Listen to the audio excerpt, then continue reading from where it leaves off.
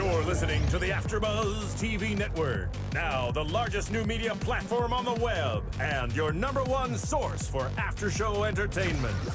Very good, Dean Johnson.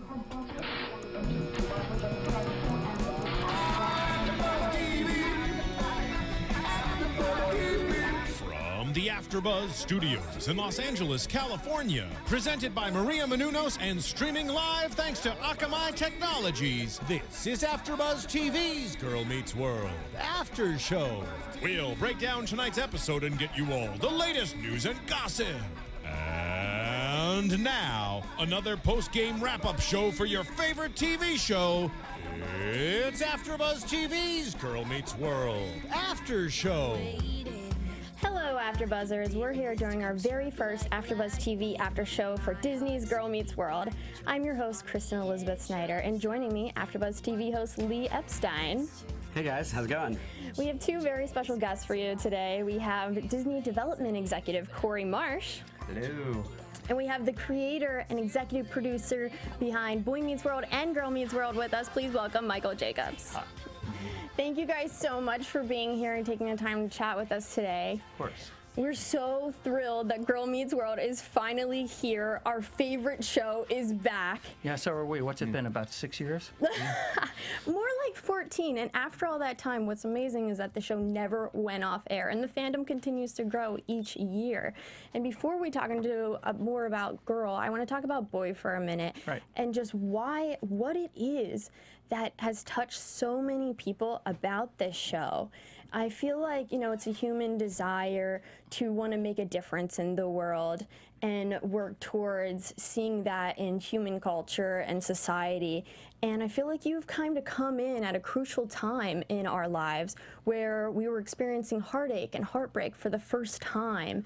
And your words kind of unraveled life's little mysteries for us. And we all kind of found home in this show. What kind of fulfillment do you get from writing for middle school age kids who are going through those crucial times in their lives? Well, I had 4 of them at home, and I was really writing it for them. The thing was about it, and I told it to my writers, that same staff that was Boy Meets World, for the most part, the core of the staff, is the staff of Girl Meets World. The first thing we do is we talk about what's going on our real lives. We all have children, and we base the stories and what the dialogue is on reality versus some television invention. I think that's the thing that caught on about Boy. I think that there were real people. Ben Savage was not and is not a 6 foot tall, blonde, blue-eyed television star. Ben's an everyman. Even Ryder, Danielle, they were real. Danielle played a character that was, at first, a very interesting Earth Mother personality. And then as Danielle grew to be what she is in life, so did the character. But on Girl Meets World, she'll be visited by the original character. So you have that to look forward to. I think that the simple answer to your question is that when people feel real things, an audience associates with that. And in Girl Meets World as well as Boy, there's at least one moment of reality that you'll be able to take away and know that these characters are feeling something. Absolutely. I feel anytime someone talks about Boy Meets World, they just radiate pure joy whenever they start talking about it. And that's to your achievement in getting through and providing those values in television, because if you look at TV right now, there's really nothing like Boy, which is why we're so excited that Girl is here. Oh, it's nice of you to say. Corey Marsh called me in the beginning, and what your words were his, that he grew up with the original show. And he didn't sense anything on the air that had a mix of sensitivity to character and reality of situation. And that's how this all was born. Corey, can you kind of talk about how this first became an idea to reality? Yeah, sure.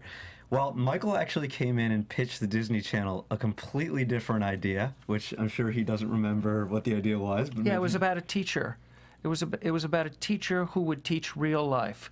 Very different. Completely different show. And I remember him walking out of the office and thinking to myself, like, this is like, to me, like the LeBron James of writers. I shouldn't pump Michael's ego right now. But it was, and he was walking out, and I realized, like, I grew up on Boy Meets World, and I might never see this guy again. And I remember walking over to the elevator and saying to him, you know, Michael, and I was like a seventh grade boy asking a girl out for the first time.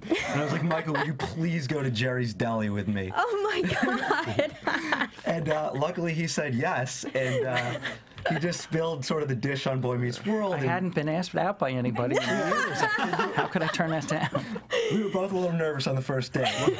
What did you order at Jerry's? I'm sure it was just a turkey sandwich. Was We it probably kosher? ate none of it. What's the Michael Jacobs regular? Oh, always the same thing. What's that? It's their matzo ball soup, double carrots, double noodles, double rice, and the waitress says, we don't put rice. I said, double rice, and maybe half a tuna fish sandwich. Every time. Now I walk in there and they know they just have it ready. Oh, that's amazing. I told That's him. how you know you've really made it, right? Yeah, at Jerry's. At Jerry's. Right. Well, what I learned during the pilot is Michael usually has someone actually hand feed him the food because he's so busy writing. So I'm glad he didn't make me do that in the first meeting, or this might have never happened. But yeah, we went and we sat down for, I don't know, it was like 3 hours, and we were talking all about Boy Meets World. And at the end, I said, would you ever do Boy Meets World again?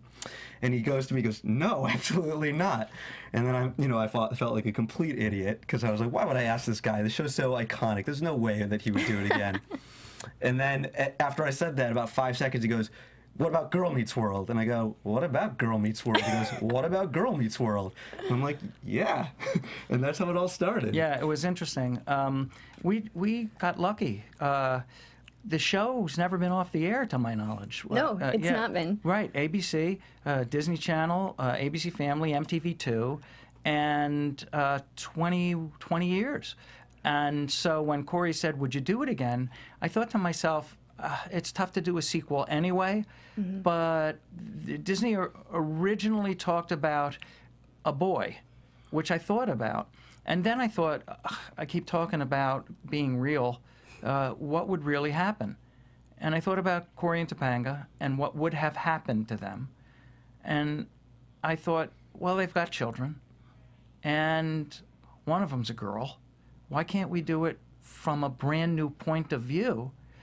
But the thing I really did was I watched television, and I watched children's TV.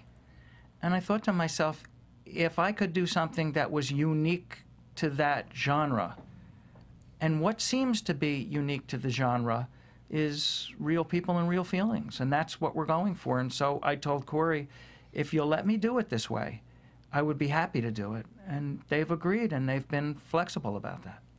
So was there any other idea besides Girl in your mind at all to do as a sequel?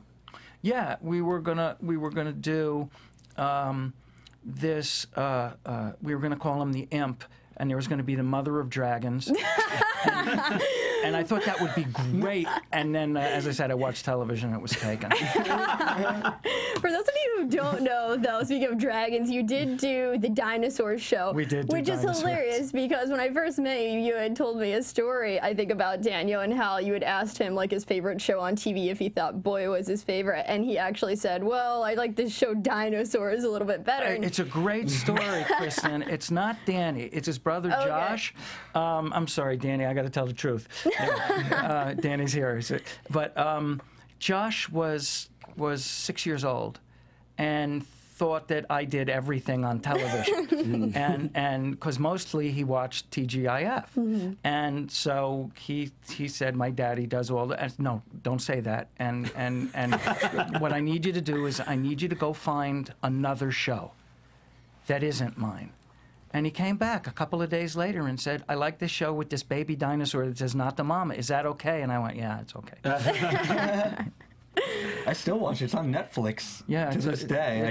It still holds up for a 20-year-old show. There are some episodes of that show that are really quite good. About holding up, Boy holds up better. The interesting thing about Boy is that Dinosaurs is still at its core animatronics, and so we could get away with much more, and we did. We were more over the top on dinosaurs. So is this a bad time to ask you if you'll redo dinosaurs? I'll make Girl Meets Dinosaurs. Oh, can that be an episode, please? So what message do you guys now want to send to this new generation with bringing back Girl? What do you want to send? You know, for me, I want someone to grow up 20 years from now and be my age and say, like, how did it compel them to live a certain dream? Because you always said to me during the pilot, you're like, compelling is always more important than comedy in life or in writing. And I thought to myself, like, I was compelled because of Boy Meets World to go down this road and do Girl Meets World. And I didn't know I was going to get to that path, but I followed the path of TV because of that show. And I'd hope that Girl Meets World does the same for a new generation. Well, it's interesting because you're right. We've just come from a mix, and a mix is when you take the show after it's been edited and you put in music and you do the final sections before broadcast. The show we just mixed is the reunion episode. Oh, I've heard about this. Yeah, when the original cast of Boy visits the cast of Girl. Mm-hmm. And it really becomes a story about Ryder, about Sean Hunter. And Ryder, in the beginning, he was never reticent about the show itself. It was that Ryder has carved a completely different path for himself. Mm-hmm. And when he heard about this, it was the Al Pacino line in Godfather, just when I'm out, okay? But he was compelled by the show. He's going to be a regular director for Girl Meets World. Wow. He directed 2 episodes last season. But this episode, when Ryder comes back, he'll be doing 2 episodes this season. There is an arc. This is the episode that told me we had a series. Because in the middle of this episode, Riley has an agenda for Ryder. She takes Sean, his character, and wants to change it radically. Wow. And Sean and Cory and Topanga are in this episode representing the original series. Mm-hmm. Riley and Maya have something going on that is antithetical to the original series. And we have a live audience. And the live audience tells us if we're doing well. They were rooting for the girls. Wow, that's fantastic. The cheers and screams when Ryder appears, when Alan and Amy appear, when Rusty and Betsy appear. In fact, there's a character that was my son Danny, who's sitting right there. He played this character in the finale, which is that little boy, Joshua Matthews, who Cory talks to in the end. And he's part of the series because he's 16 years old now. So the agendas of the old series met and clashed with the agendas of the new series. And I'll tell you that the audience, everybody there, jumped over to Riley and what she wanted. And when you see what it is, and when that sort of goes much further in the second Ryder appearance, I think that both audiences, old and new, will be very satisfied with what we've done. Well, that speaks volumes to Girl Meets World and the direction that it's going, and I cannot wait to see that reunion episode. But we had some Twitter questions. We have the BMWsequel.com ask, is it difficult to reach a new audience while still trying to satisfy the Boy Meets World fans? Yeah. Do you want you answer and then I'll answer? Go ahead. You know, I think at its core, you have to know the show's a kid's show, but there's a lot there, I think, for adults, too. Of all the Disney Channel shows, I think it's the show with the most sort of parental supervision in there. The parents have their own scenes. It feels real. It's something that kids can watch and still relate to what their parents are doing, and something that the old audience who wants to see Cory and Topanga while watching, this is the continuation of their story. So, yeah. To me, that's one of the most special things about Boy Meets World, and also what I've seen of Girl. There is this writing and acting that's like that a kid and an adult and everyone in between can enjoy this show and learn from the show at the same time, which I think is just really special. And could you talk about that from a writing perspective, a creating perspective, of that you're creating something that's for kids and for their parents and for their older brothers and sisters, and what is that process for you? Yeah, that goes hand in hand with Kristen's question as well. The difficulty is this. It's not difficult at all to write a family show. It's what I do. It's difficult for me to write Game of Thrones, but certainly to write a family show is what I've always done. There's not a lot of family shows on television right now. You got Modern Family, and where there was a complete lack of that, when Modern Family came on the air, it just went wild. It wins the Emmy every year, and it certainly says that people want to see it.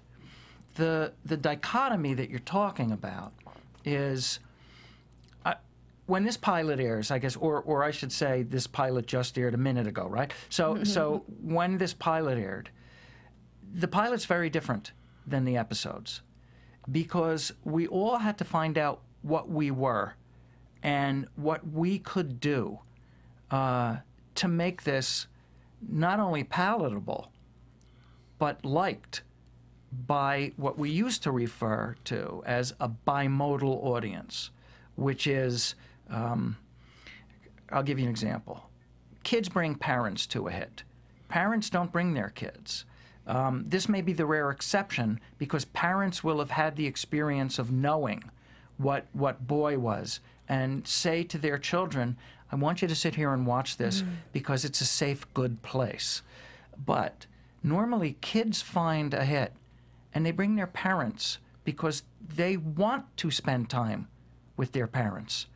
But there's nothing in this world that they really have in common.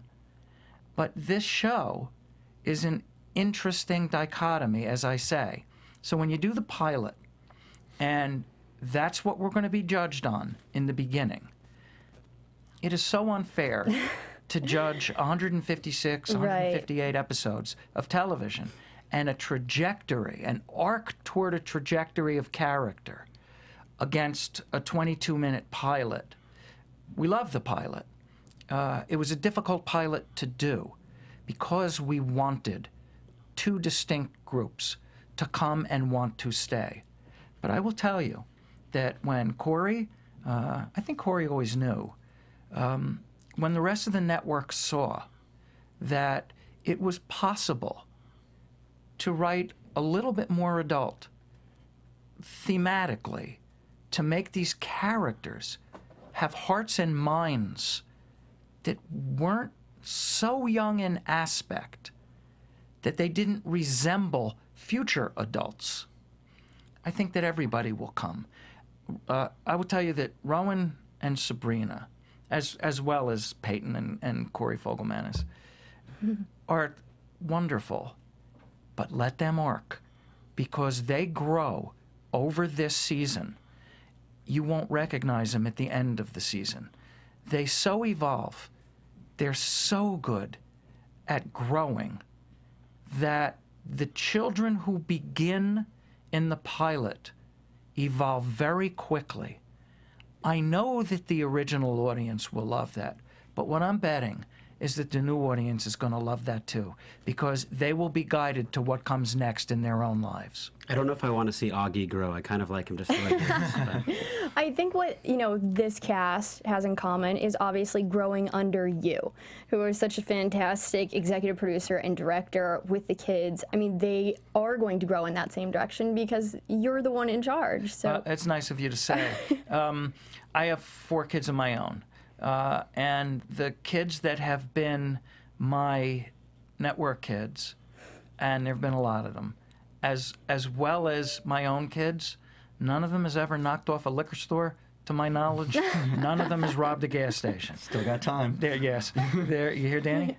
Oh, Danny's gone. Danny's gone to get gas. They've all grown up very well. It's not me. What it is I talked about a safe place. Our set's a real safe place. Ryder Strong came to me and quit the show, and I think it was year 4 or 5. He said, Wow. well, I'll be leaving the show now. And I said, oh, we'll be sad to see you go. How come, Ryder? And he said, well, I have to go to college. And I said, well, you're absolutely right. Can I ask you something? And he said, what? I said, do you have so little faith that I don't know that you're not going to go to college and we'll make your schedule very friendly for you? And he said, you would do that?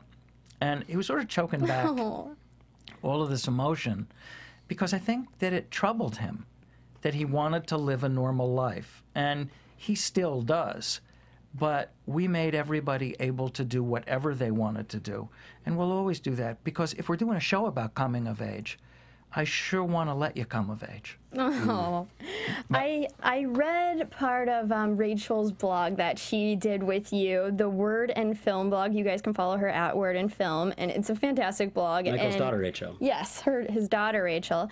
And she had this quote that you had talked about, that someone had said, "Don't aspire to be Cory and Topanga. It will only bring you heartache. This relationship isn't achievable by human beings." And you said, "I don't believe that. The aspiration to love must be chased and must be won." Yeah. And that's so beautiful, and that's exactly what Boy Meets World had taught us, is to, it's all about love. It's all about, the people there, the fanciful to the mundane. It's who's around you, and you should fight to keep that love. We actually have a caller on the line who wants to ask you guys a question. Right. Caller, what's your name? Where are you from? Hi, my name is Ari Rosenblum, and I'm from Forest Hills, New York. Thanks for calling, Ari. Do you have a question for Cory? problem. And Yeah, I have a question for Michael Jacobs. Watching the show as someone who's familiar with Boy Meets World, watching the pilot, it was very clear that the theme of the episode was mostly establishing Riley's world and showing us that this is Riley's world. And the way that we define Riley's world, at least for me as a viewer who knows Boy Meets World, is defining it against Cory's world of Boy Meets World. So I was wondering, what you as the creator and the writers also, how you felt the world is different now, like versus what Cory's world was from Boy Meets World to now what it is with Riley. How's it changed? Oh, that's a good question, Ari, and thank you for it. The thing that I've been saying all along, and I said it to Cory day one, is one of the reasons I want to do this show is because the world in 20 years is much different. And I'll give you an example. When we did the last episode of Boy Meets World, and of course throughout the series, no cell phones, no technology, no emoticons. People actually looked each other in the eyes, and they spoke to each other. And in 20 years, with the so-called advancement of technology, it's the devices in our pockets that seem to command what our emotional state of being is. This is a huge difference in the world of children and young adults. The next episode, and it's not on next week because next week is the July 4th weekend. It'll be on the following July 11th. week, July 11th, and then every Friday night at 8:30, just like Boy Meets World for a while. And then ABC put it on at 9 o'clock, 9:30, 8 o'clock. But I'm hopeful Disney will keep this here. The second episode, the first after the pilot, is an episode I've wanted to write for a long time. And I got to do it with this cast. It basically says, Cory Matthews wants to know, what is the advantage of living a life packed in a device? Riley says within the episode, I have 364 friends right here. And Cory says, and it troubles me that you believe that. And so, and what happens is, in what would be a Boy Meets World twist, Cory's wrong. Something happens to Riley in that episode that Cory at the very end of the episode feels much safer with Riley on her phone. Emotions are a dangerous thing. And when they are allowed to grow, especially in kids that don't quite know how to handle them in this new and different world, well, that's a good television episode. If you like the pilot at all, you will love the next episode. It's better. And the one after that is better than that. And that, I think, is a good series. that's a fantastic answer. And thank you, Ari, for calling in and asking a question. Yeah, thanks, Ari. While we're on the subject, can you talk about, are we still going to get those hard-hitting subjects and those hard-hitting, themes of not having parents at home, like we kind of did this episode? What are the parameters of your writing now? It's funny. I'm going to actually answer first, and then I want Cory to come back, because I'm about to talk about the network itself and what I perceive is happening, and then Cory will respond, being the executive from that network. When we cast Rowan, I was told that it would be very difficult, if not impossible, to cast an 11-and-a-half-year-old girl. And the reason for that is I think that the spokesman for the generation that Disney is reaching more successfully than any other network in this genre, you want to know what comes next. So a 14-year-old girl is going to be wonderful for girls who are 8, 9, 10, 11 years old to watch, because it's either their older sister or their aspirational older sister. I wrote the pilot, and I brought in 14-year-old girls who were very good to read the lines. The problem was, you can't do a coming-of-age comedy about girls who've already come of age. And I think that the reason they've come of age is what the first episode is going to explore. They have 3 screens. They have one in their pocket, they have the television screen, they have their computer screen, they have movie screens, who say, you're not 14, you're 20. And I think that what the access is to those screens and their ability to have knowledge that perhaps they shouldn't have, there's no way to say whoa once that's opened, but there is a way, and Girl is going to do it, to say, are you better off? And we're going to do it well. And what I'm hopeful for, if you want to talk about issues, is innocence is not bad. Hold on to it. The world is a rough place. And Disney Channel let me cast 11 and a half Rowan Blanchard, probably because Disney Channel knew we wouldn't be on the air for a year. But the thing is that Rowan now at 12 years old is, in 1993, when Boys started, what they were at the end of the series. She's got spectacular knowledge. Sabrina, certainly at least as much. What you're getting from this young cast is much more evolved than I perceive you would get from a 14-year-old cast, which would be artificial and you wouldn't believe. And I'll throw it to Corey now. You know, for me, the scariest moment of the pilot was when Sabrina's character, Maya, says, I had nobody at home to do my homework with me. And I think for the network, we'll point back to it as a really significant moment, because I don't think any of us, maybe Michael will say he did know, but I don't think any of us were sure that when we went and tested the pilot, whether kids would respond to that. If you look at most of our shows, there's some big block comedy scene leading into that third act that's smart, but also just really funny. And that moment was just emotional. But I remember from the testing, there was this deep breath of fresh air when all the kids said their favorite moment was that, because it was relatable. And I would love to have that in every show going forward, because you never know until you try it, and it's a big impact moment. Well, it goes beyond that, if we're telling the truth here. There are certain philosophies that come in success, and Disney is successful. Ending an act on a comic moment would seem to be de rigueur, would be the way a comedy... But the funny thing is it's funnier to me to go out on something and come back and hit that moment comically. We don't end an act on that moment. The act ends on a very comic moment. Since you've seen the pilot, the act ends on Corey Fogelmanis as Farkle crawling up his teacher and holding on for dear life in a rainstorm. The next thing that happens is we come in on that moment.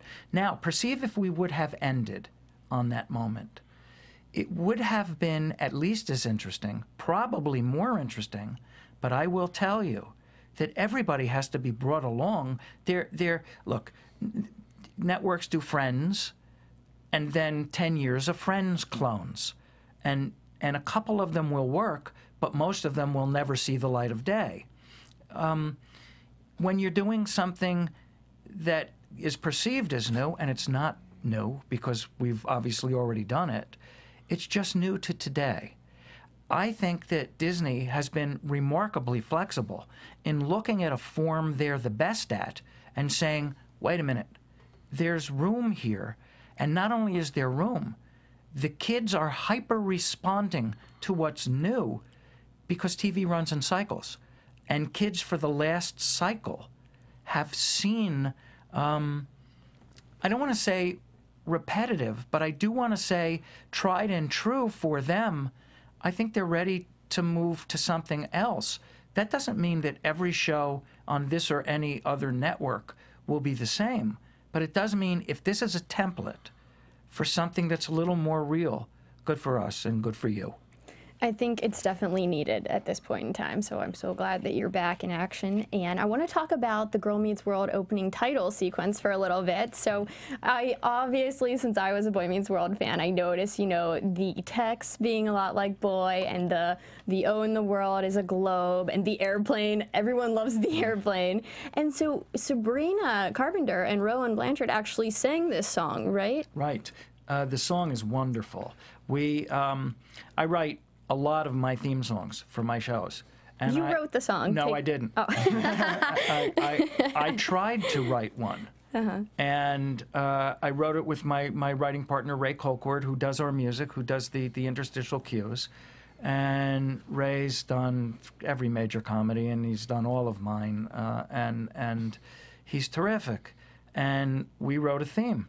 And it was in competition right up until we heard this theme. And what happened was Disney called me and very gently said, "We think we've got you beat." And I said, "Oh, cut it out. You crushed us, killed us." And the song is fantastic. We're very happy. I'm about lyrics. And the lyrics of the song, its melody is catchy and wonderful. Float that paper plane beautifully, because it was the paper plane that I wanted to do. Yeah. Adam Bennett, in the beginning, said, "What about the paper plane?" He loved the paper plane. I said, "I'm glad you said that, because it's what I wanted to pitch to you." So we were in concert about that, and the song just really allows it to float. So we're very happy with the song. I hope the audience is. Will you ever switch out your song that you created? Will we ever hear any of that? My song is dead. Oh. My song is as I don't dead as know. could be. How many theme songs did Boy Meets World have over the course of it? Boy Meets World had 4 or 5 theme songs, but my song, unfortunately, does not beat this theme song, and we are not going to have a second one until we beat this theme song. Okay. So that's the way we'll go. Can I ask you? Oh, sorry. Go I ahead. was going to Corey. say, Michael's going home right after this to go write again. I knew what exactly it is. I know Michael. He wants to beat it no matter what. I didn't say I was giving up.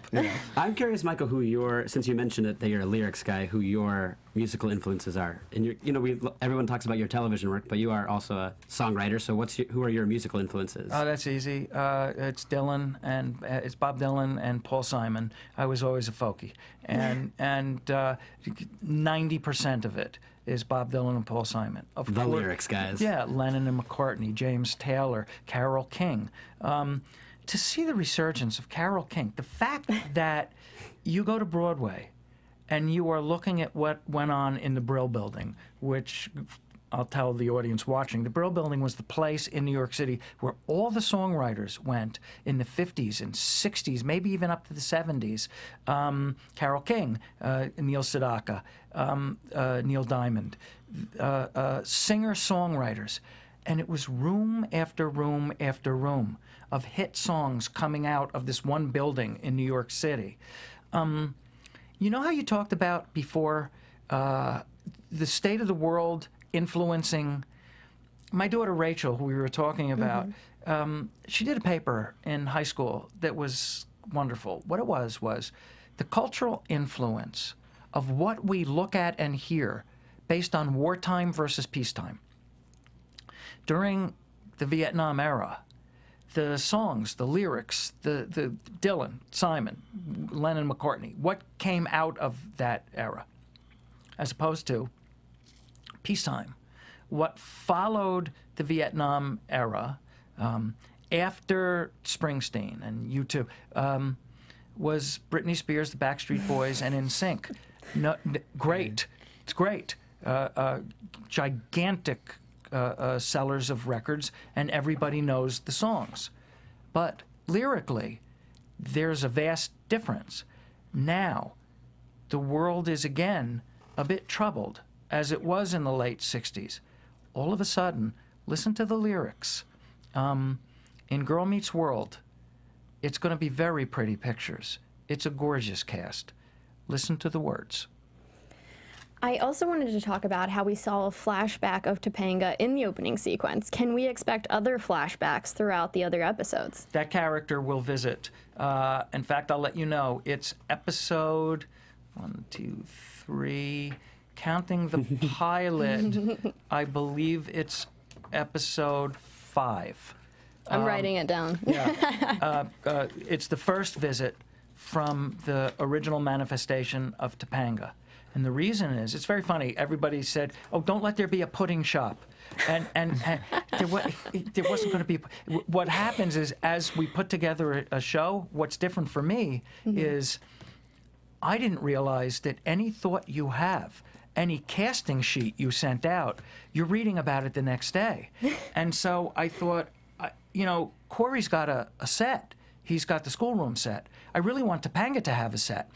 Some of the complaints in the early reviews, which I've been reading, and I know This Way Lies Madness, but I've been reading everything. And I like to say that almost overwhelmingly all of the reviews in almost all of the papers are very positive. They are very positive, and I don't dwell on that. I dwell on the 10% that are negative, and my poor kids know that.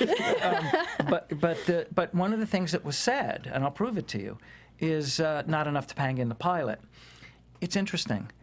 If it was Boy Meets World, if it was a redo of Boy Meets World, there would have been all Topanga and very little Corey. I need you guys to love the girls. I know you already love Topanga. Believe me, there is lots of Topanga coming. The pudding shop thing, which was the template for what's Topanga's set, of course Topanga's a successful lawyer. She's successful at anything she does. That's the manifestation of new Topanga is Topanga's on the wrong side of a case, and she knows it. And she has to defend something that she's really unhappy about. Doesn't sound like a kid show, does it? And then the original manifestation of Topanga comes and makes her realize she's gone too far, and she won't have it. And it's a lovely meeting between the two of them. But the episode itself is about going too far and how easy the world makes it. You slip up in a second, and you regret it forever. How not to slip up is what old Topanga is all about. It's a lovely episode. Now I want to talk a little bit about this episode and, all the introduction of the characters. So first we start, in Riley's bedroom, and Maya's there, played by Sabrina Carpenter, who's obviously has a wild side and is going to get poor innocent Riley into trouble. And they're trying to sneak out of the bedroom to go ride the subway, and of course Corey catches them and stops them from getting into trouble, the first time anyway. And we also then finally get to the subway, and we meet Lucas Fryer from Texas, who's going to play, I think, Riley's interest. Now, is it possible that she could have another love interest come in? If the question is what you see what you're going to get? No. Don't make assumptions based on Boy Meets World. I think a lot of us are. Please tell me there's more Jackie Harris. Jackie has her own episode. Jackie Harry. Yeah, Jackie. Wow. But you only know her as Jackie. She dropped her last name. And then she... What did I say? I said Jackie Harris. Harris. Yeah, exactly. Yeah, no, Jackie Harry. Jackie, Madonna, Cher, Jackie. So she's the only one I know. Yeah, well, let me tell you, she's wonderful. And what you think you see on the subway is not at all what Jackie is. And what you think you see between Rowan and Peyton, we're going to grow it, but we're going to grow it real. And I want to tell you that just as I perceived, it was the University of Michigan, there was a school paper who wrote, "Don't aspire to be Cory and Topanga, it'll only bring you heartbreak." And Matt Nelson, who's a writer on my staff and on the original staff, went to the university and called the writer up immediately, loved the article. But we defended what we're doing. Yes, chase love. Let me, if there's anything, chase love. It's the most important decision you make in your life, who to go through it with. Hold on tight. I guarantee you, you will be dragged in the road, but if you get up, you're fine. The thing about anything worth having is it takes a long time to get there. I've been married going on 30 years. Did I love my wife year one? I would have said I did year one. But in year 30, no, it took 20 years because now I know what love is. It is not the blast of light you're expecting in the beginning. It's the calm.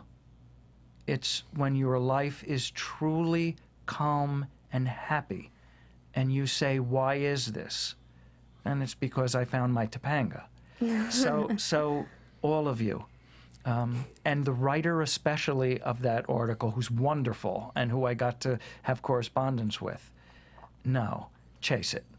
Listening to you is like listening to, I feel like you're the rabbi, the guru of our generation, and now another generation, which is really, really so cool that in your television and when you speak that you really mean what you say, and like I feel like I'm literally learning at your feet. That's so wonderful. It's very special, really. I have a great rabbi. His name is Schulweiss. He's in the Valley, in the Valley, and Eddie Feinstein, who's at Valley Bus Shalom, and Harold, Rabbi Schulweiss, said to me once, "I don't understand why you are not a rabbi," and I said, "Harold, how many people are you reaching on Friday night and Saturday?" Wow.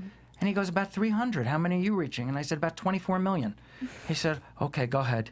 So the thing is, I've been lucky enough to find a forum, Boy Meets World at its peak, Dinosaurs, Charles in Charge, My Two Dads, Torkels. These shows reach, because of the power of television, a vast audience. If we can do a little learning, as my rabbis would say, good. As someone who dropped out of rabbinical school to go into television, I really appreciate that story. There you go. It just sounds like your rabbi needs to get Twitter. Yes, I don't think he has a Twitter account. Not yet. Well, we get to the classroom, and it happens that, Corey is their history teacher teaching his daughter. And we get this awesome introduction to the character named Farkle, and his last name is Minkus, so I think it's safe to assume that this is Minkus's son. Yes, it is. And so will we see Minkus in there? You will see Minkus, episode 4. Oh, we get a lot of people. Lee Michael Norris, the only other Lee Michael I've ever met. I'm also Lee Michael. Lee Michael Norris. Yeah. And by the way, he grew up. He's wonderful. Lee found his Topanga, lovely wife. It's a great episode. I really like the bond that Farkle has with Corey, just like Corey had with Mr. Feeney. Yeah, and when Lee comes in, you'll see it. And I made a mistake. It's episode 7. Okay. And that's one of our best episodes of the season. To the original audience, stay. Mm-hmm. No matter for those of you who left tonight going, it's a little young, I'm telling you, stay. The show brings back almost all of the original cast. Lee's appearance is wonderful, and we'll see Lee again. I have to ask if we'll see Will Friedle. You're not going to see Will the first year, and there are very good reasons for that. If I have anything to do with it, Will is very missed by us, and I am hopeful that you will get to see him. Who will be the first person to do the Feeney call on the show? The Feeney call will not get done by anybody other than Will. So we're very we need him back. First. We need to tweet Will. Okay, so we start off in the classroom. We get the introduction of all the characters, the hunk, no hunk, no story. I love that. And we get, the nerdy Minkus type coming in, and he's got this terrific bond with Corey, the teacher. And also it seems like he is, like Minkus, thinks that he's Maya and Sabrina's friend, just like Minkus thought he was always Corey and Sean's friend. Right. But I'm not exactly sure where their stance is on it. I think, obviously those friendships are going to develop, but I just love him being there. And a lot of people on Twitter were asking if the people who are introduced, is this it for the friend group, or are we going to see more friends come into play? No, you will see more. But the broad base of the first year is about friendship. I think that friendship is extraordinarily important in life. And what we're doing, we're going to do thematic seasons. The stories this year show not only the value of friendship, but the necessity to place trust in other people and to sometimes be betrayed by those people and make a decision. Are they your friends? Do you want them back? What happens in friendship that makes friendship so worthwhile? As I keep saying, real. And you'll see that this season.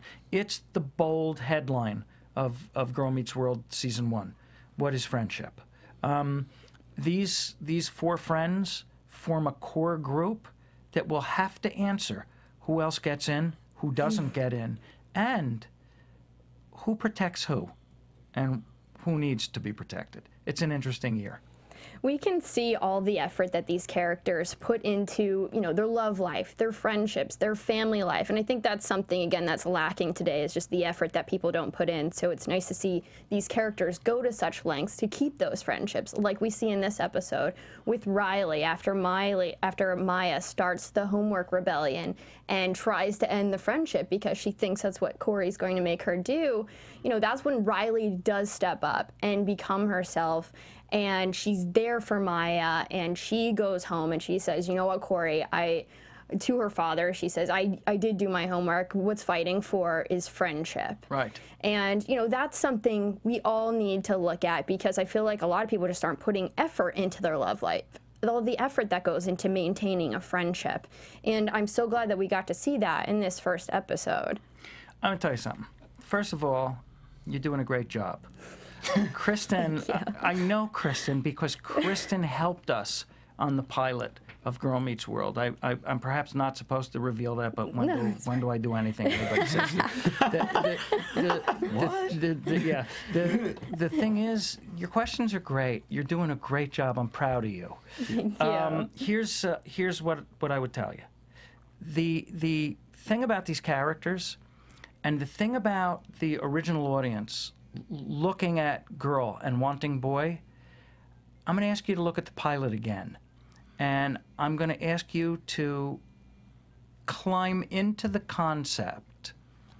What if Cory didn't want to be Cory Matthews in the pilot of Boy Meets World? Now, if you think this is young, I am begging you to remember that Boy Meets World's pilot ended at a tea-set table with Morgan. And Cory saying, I don't understand anything, okay? That was young. This one ends much more evolved. And I will tell you that my original concept here is, what if Cory realized he was going to be Cory Matthews in Boy Meets World? What if Riley said, I'm not playing Cory Matthews, I want to play Sean Hunter? And once I had that thought, there was no taking me off that story. So although it seems like it's Riley wanting to be Maya, and that's what the new audience will perceive, to the old audience, it's Cory wanting to be Sean. He can't. His nature of wanting to fix everything, his nature of going to Pittsburgh to making sure that Topanga's parents are together, in one of my favorite lines of the series, when I think it was father number 87 of Topanga, when Mark Harlick said, Cory, I'm seeing somebody else. And Cory realized that there was no putting them back together, simply turned to him and blurted out, this boy, what's the matter with this woman? Marcia Cross, who was playing Topanga's mother. That moment, to me, is devastating. Not to Topanga's father, but to Cory. What's the matter with this woman? Cory found somebody. That relationship was threatened by Topanga's parents. What's the matter with this woman? Where are you going to get that on a kid show? We're doing that this season. You'll see plenty of that in year 1. That took us quite a few seasons on ABC to get to that. So I do think that if you make comparisons to Boy, think of Riley and Maya as Cory and Sean for a second, and think back to year 1. They were buying water pistols and going to water wars. The emotional content of what Riley and Maya are doing. And I loved that episode. I loved My Father is Superman. And I loved Cory saying, reach under the table, Dad, and Rusty pulling out that water gun, and Betsy didn't have one. Right. But what I love at least as much is the emotional content that the girls are going to go through and evolve into very quickly. You'll be shocked. We're really proud of it. We are too, and we're so excited about it. Definitely. I want to talk about, we can't ignore it, when Feeney comes back in the end and he says that, you know, Corey's doing a good job. Now, we see him as a ghost, and a lot of people online are like, oh no, did they kill off Mr. Feeney? Why did you choose to have him come in as a ghost? There were a lot of reasons. Corey was instrumental in this. We shot 2 scenes with Bill for the pilot, and I don't mind telling you, because we're being truthful here about what happened. The scene we shot with Bill was wonderful and took you right out of the show. What happened was Bill sat down. The original scene was in the middle of the water pouring down on everybody. Corey shakes his head and realizes he's failing as a teacher. And he goes to a picture on his desk, little picture, this big, that we know is Topanga. And he picks it up, and it's Feeney with his arms crossed. And he says, I failed you. And he looks up, and the classroom is dry. And there's Bill Daniels. And he says, no, Mr. Matthews. Do you think I was always Mr. Feeney? And Corey says, I think you came out of your mother and said, hi, I'm Mr. Feeney. and it was a wonderful scene. I chose not to show it. And the reason I chose not to show, which doesn't mean I won't show it eventually, but the reason I chose not to show it was Corey's the teacher. And Corey is not Feeney. Corey's confused. Cory Matthews, no matter what he does, is confused. He's a confused kid. He's a confused father. He's a confused husband. And certainly, he's a confused teacher. I so appreciate that you're saying that Corey is not the new Feeney, because I think a lot of, for those of us who are the, you know, the 90s, 80s kids coming in to see it now, there's a lot of this comparison going on, I mean, everywhere. And there is a lot of that to be done, but also this is a wonderful new show it's not that Corey is the new Feeney. Corey is the new Corey, and we get to see him develop and be him, and I just really appreciate that. I think it's like worth, you know, pointing out again that it's not like Corey is the new, you know, or Ben Savage is the new Bill Daniels. No, like he's his own thing, and there's a lot of great new stuff in this new series. That's wonderful of you to say. I will tell you, everybody listening to this, don't compare the series. They're 2 different series. You're going to love this series because the people that are bringing it to you, I know these people, and I know that I know this cast, and I know what our aspiration is. But I will say to you, if we're doing something wrong, what you just said about Corey is the new Corey, tell me that you don't believe it. Tell me that you don't believe what Corey has grown into. Tell me that you don't believe what Topanga has grown into. What Riley and Maya will grow into. That's for us. That's our responsibility. But if you've watched Boy Meets World, then you have a responsibility. Tweet it. Tell me. Believe me, I'm reading everything. I'll hear it. And if I see it, I don't care where right comes from. I'll adjust. So tell me. But, you know, one of the brilliant things that I saw over the course of the season and what makes it much different than the original is Mr. Feeney was who he was pretty much the whole series of Boy Meets World. But if you watch the show, you see Corey sort of going through a new coming of age for himself. You know, he's a father. He doesn't exactly know how to relate to his daughter yet. He's still having that rite of passage himself while his daughter's going through it. And I think that parallel will continue to be part of the show. Absolutely. Corey, there's an episode, you were sitting there, when Augie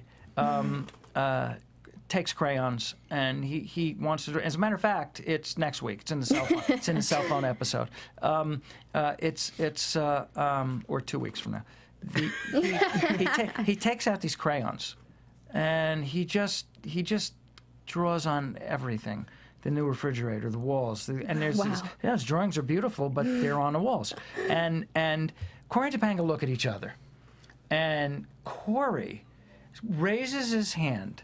He's going to yell at his kid, and Topanga automatically says, I think we're not supposed to do that. I think what we're supposed to say is, very nice, great potential, nice little art. And Corey says, no, we're supposed to yell at him. And what happens here is you watch these two parents, and as children, your parents did this. They didn't know what to do at their young age. They didn't? They didn't. They grew into it. But I'll tell you, watching Cory and Topanga grow into it, old and new audience, kids will love to see parents that they want them to be sure. They want these kids to be safe and secure. But to watch the decision-making process from Cory Matthews and Topanga, one who's always unsure and one who always is sure, it's a lot of fun. I want to talk about the happiest place on earth. I know a lot of people think that's Disney World, but after working on the show with you, I know that's the writer's room with the original Boy Meets World and now Girl Meets World writers. You guys, you will stand up and act out a whole scene. The next day you rewrite it, but it was hilarious the first time. And just being in that room was like a dream come true, being a fan of the show. Can you talk about your writing process, how you guys develop these ideas and lay out the character arcs? Oh, I'd be glad to. Before I do that, I should tell you that the happiest place on earth is Disneyland. I work for Walt Disney. The thing about, I'm rewriting the reruns. For 20 years, I've been doing nothing but rewriting. I see moments on Boy Meets World, and I think, how could I have done that? I think, how did I miss this? Why did this go left and not right? Why did this go right and not left? The writing process is never over. When we're in front of the live audience, I will run out on the set because beat it. Yeah, it's good enough. Yeah, it's good enough. We're on to next week. But it's never good enough because, you know, in the spark of what you're watching, beat it, always beat it. And the writers that I have know that. The first thing I say every morning when I come in is page 1. No matter what page we're on, we first go back for an hour or two and we look to see what we can beat because every day we're a little bit older and we're a little bit better. And I think that on Thursday we're better than we were on Wednesday. I really believe that. And I'll tell you, if at the end of it, this isn't better than Boy Meets World, I missed. Thank you for your extreme honesty. I have no doubt it will continue in the right direction. And like you say, as we get better every day, I truly believe that. And Topanga said, I think in an interview that, you know, there are people who definitely put the effort forth to become a better person every day. And you can see that in the episodes. And like you said, each episode, it doubles in, you know, how great it is and the dialogue and the characters developing under you. I can't wait. I want to get into now a little interview with you guys. I want to ask you both, specifically from your childhood, what do you think directed you into becoming a writer, becoming a Disney executive of development? That was all the pre-interview that we just had. Okay, go. Here's the interview. Go for it. For me, it all started, strangely enough, in an AOL chat room for the show Home Improvement. Oh my God. Which is a very strange place to start. But I was in this chat room, and the producers were answering questions, and eventually they said, what's your favorite show? And it was in the first season of Boy Meets World, and I said, Boy Meets World. And then this direct message came up on my screen and said, oh, your favorite show's Boy Meets World, is it? I said, yeah. He goes, well, I'm a producer on Boy Meets World. How would you like a signed photo and a script? And being the naive 12-year-old that I was, I gave a complete stranger on the internet my home address. But 2 days later, the photo and the script showed up at my doorstep. And you lived to tell about it. And I lived to tell about it. And I still have that photo today. And at that moment when Tell I got... them about your light switch. When my best friend from my birthday bought me this was maybe 10 or 15 years ago, so I was a grown adult, bought me a Boy Meets World light switch, which is still in my house. Tell them about your Twitter handle. My Twitter handle is @MrFeeney_fan. You also want to know my license plate is Mr. Feeney. But this all came way before you worked on this show, right? Most of it, yeah, all of this came before I worked on the show. But the minute I got that photo, it was so crystal clear what I wanted to do with my life, because I realized if one show affected me this much, there must be millions of others out there. And this is before Twitter, where you could get that feedback. And I realized if you can affect someone that much, this is what I want to do with my life. Now, little did I know, 20 years later, Michael Jacobs would walk into, you know, the office, is that me being a network executive at Disney, and I get the opportunity to do the show. It's crazy how that happened, but it did. It's not crazy. There's no such thing as coincidence. I became a writer, I know the day. I was always writing, all through school. My physics, what is it, left brain, right brain? I'm right brain is left brain is math and science. Right brain is like creative, lefties. Right, so right brain. And it's funny because I believe in China, their educational system is by middle school. I think I read this somewhere. They're separated. They know if they're right brain or left brain. Wow. I'm in school, and they're saying to me, 2 and 2 is 4, which I got. I understood the purpose and value. I know you have to count change and know what your bowling score is. But when I got to 7th grade, and the teacher said, x squared plus y squared equals what? I raised my hand and quit. I actually quit. Wow. I told the teacher, I quit. Letters and numbers do not belong on the same blackboard together. And I did my English homework and math. And my report cards were English A, History A, Math F, so it's F. And I was, as I said, a songwriter. And I would go to New York City. I lived in Jersey. And I would go to New York City 2 or 3 times a week. And I would play my songs for any producers who cared to listen. I was 17, 18 years old. And there was a man named John Hammond. John Hammond discovered Dylan and Springsteen. He had a crew cut. He wore a cardigan sweater. His son is, I think John Hammond Jr. is he more bluesy guy or country guy? He wasn't straight rock and roll. But John Hammond discovered everybody I was ever influenced by. And I cold called him. And I'm 17. And I said, you've known everybody I've ever been influenced by musically was good. Could I come in and you could tell me if I'm any good? Wow. Just like that. And he said, when can you get here? And I said, 4 o'clock if I get on the bus now. Come on in. And it was strange. I don't know if he did this all the time, if he was in a wonderful mood, but John Hammond said, come on in. I got on a bus. I went to New York, Columbia Records. I went to John's office, and it was him. I recognized him from all of these black and white photos I saw with him. And I played him 3 songs. And he said, stop.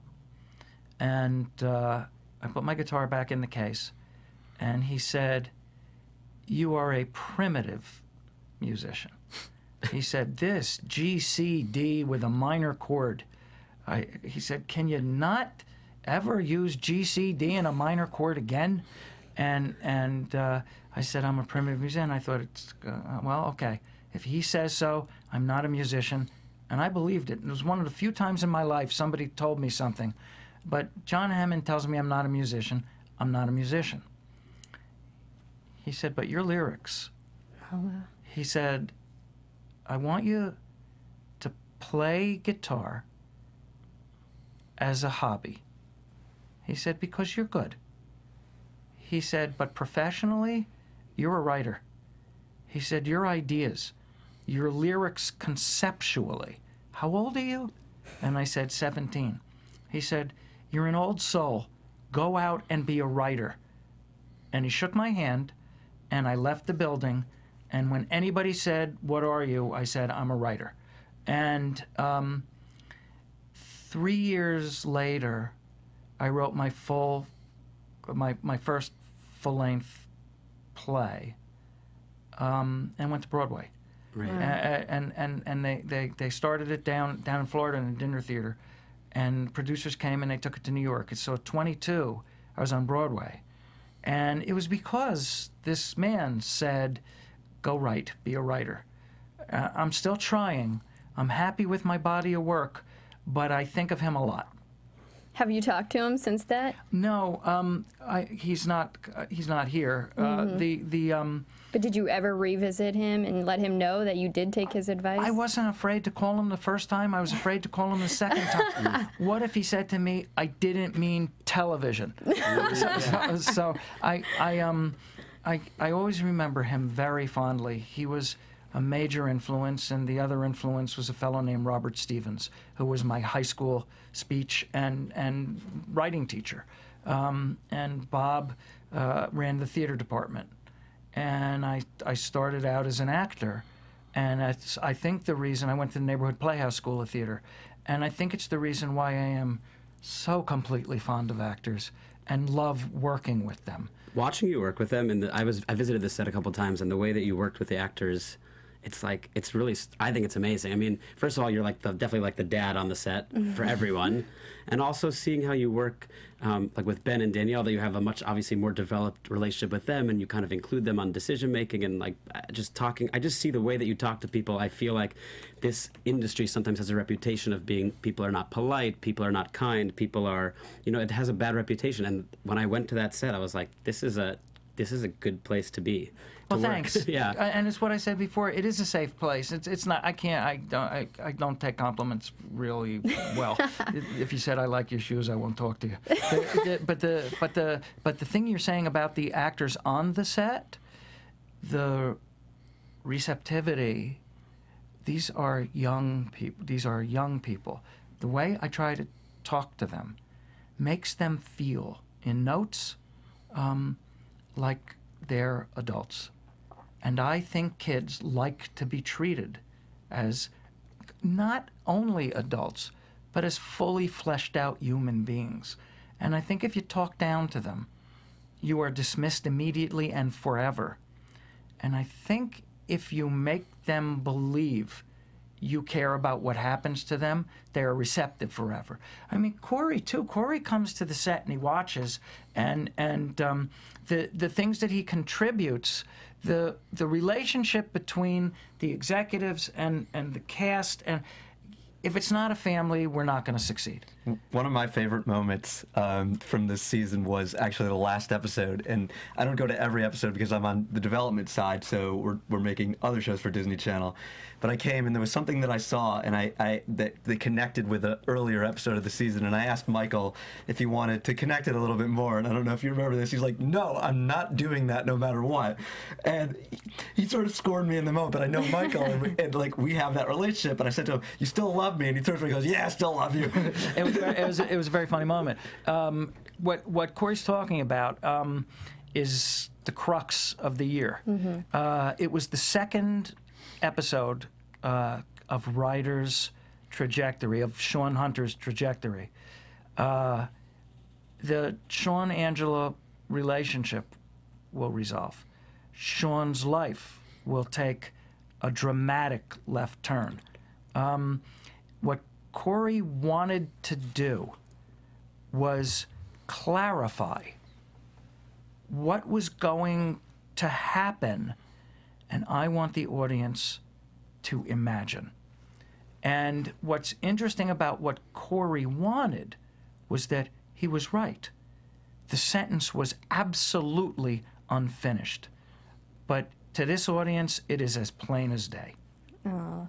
Well, before we wrap up, I just want to ask you guys what one of your favorite set experiences were from filming Girl Meets World. Ooh. My favorite set experience is actually right before we were on set. Well, there's two. On set, there was a scene. We didn't quite have it, and we had about 15 minutes left with the kids or with the actors. And we went up to the office, and Michael went up first with the writers, and he wrote for 10 minutes, and then I came upstairs, and he goes, "Do you love it or do you really love it?" What do you I go, "I hate it." And then he goes, "Well, what do you want to write?" And I threw out something, and Michael threw out something, and literally 3 minutes later, we had what I thought was one of the best scenes in the pilot before we reshot it. It didn't end up in the final cut, but it was a very, very funny scene. Yeah, what he's saying is absolutely right. You have to understand that in the beginning of the year, Disney Channel had massive hits on the air in a certain template. Mm-hmm. It was only logical that we become part of that template. But we had one stroke of enormous good fortune. There was a show on Disney Channel, and I think it was at that time its largest hit, which was Good Luck Charlie. Good Luck Charlie was a family show. And the incorporation of the adults and the kids and a cross-collateralized family was newer than, no, the show's about the kids. It's about what the kids are going to do. It's what the kids are going to... And all of a sudden, a chasm opened because what we were arguing about was how much can you throw to the parents to motivate the kids, and how much do you throw to the kids to motivate the parents? Well, I don't want the kids to motivate the parents. I don't want that.